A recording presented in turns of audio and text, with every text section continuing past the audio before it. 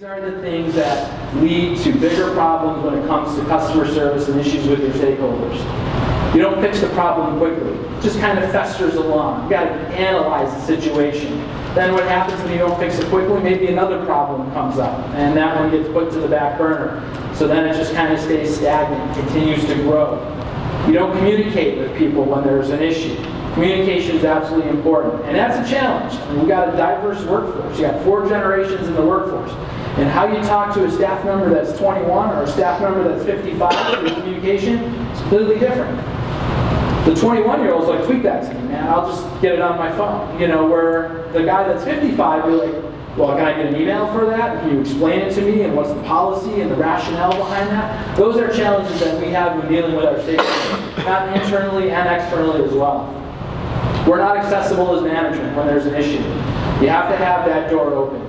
Whether the problem is big or small, it's important to know about it. Because if people shut it down and they come to you with an issue, they're kind of like, oh yeah, it's really not important, I'm a little busy.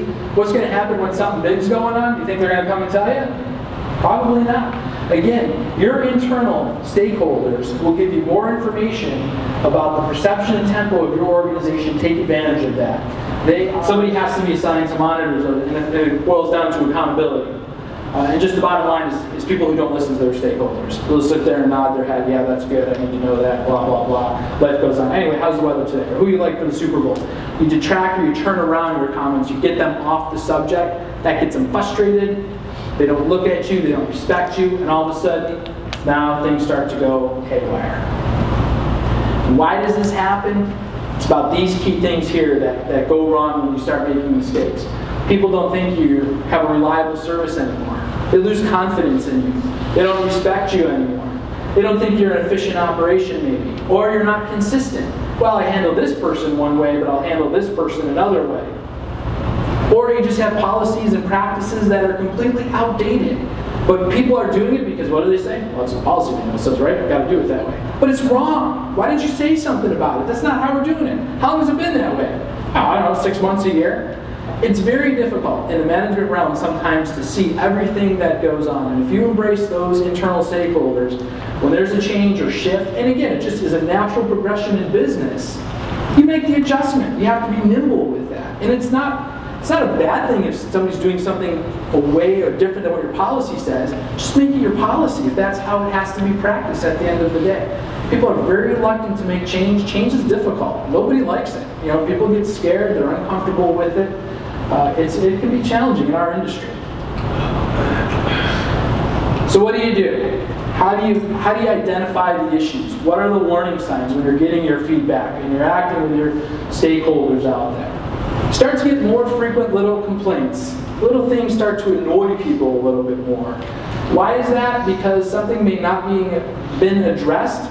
So now this compounds onto that, that compounds onto this, and next thing you know, something that's so small of an issue winds up becoming a mountain because you just ignore it. And ignoring it isn't going to make it go away. The tension, the partner meetings start to stop, or you call them up, hey, is everything good? Yeah, everything's good. Click.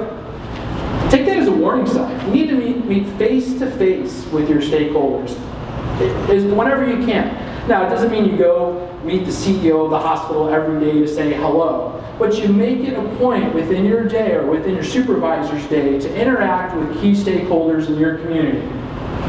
Constant misunderstandings, that's probably more of an internal issue when it comes to policy, but they don't understand something. I didn't think it was that way, I thought we'd do it this way.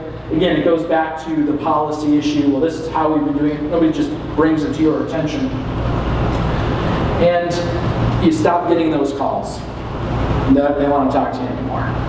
When you have a great relationship with somebody, it's like your family. You know, we keep in touch with our families. If all of a sudden your brother stopped calling you, how many? Maybe some people won't, but my brother stopped calling me. I'd probably call him and say, "Hey, what's up? What's going on?" You know, I mean, I haven't heard from you in a week.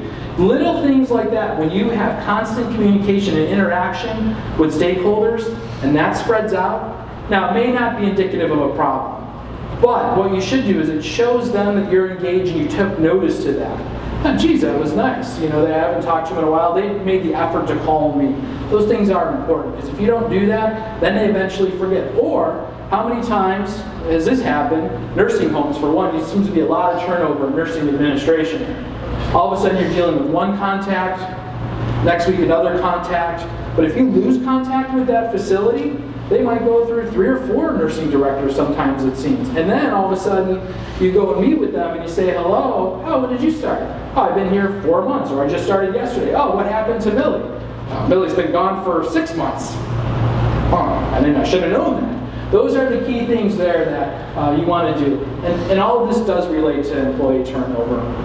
If you have a culture in your organization that is successful, the financial means is not the motivator to go to work. There are people, and there are surveys that have been done that clearly show that people about work-life balance and employer-employee satisfaction are far more important than the 50 cents an hour that they can make at the other place, or $1 an hour that they can make in another place. Because if they're not treated with respect and dignity and honesty, they don't want to be part of your organization. And then it goes back to, like I said, they're your best ally. Hey, this place is great. I love working for them. They treat us great. They do this, they do that. You know, yeah, but you can work for X for $10 an hour or more. Now, that's obviously a big number, but for a couple dollars, people might say, you know what? I'm happy there. You ought to work there. You know what? I'm going to give it a shot. Thanks for the recommendation. Okay. So, how do you get started on this? You have to start with a customer improvement plan. You have to start to get the feedback. If you're not doing a survey, again, Jay's presentation will kind of talk a little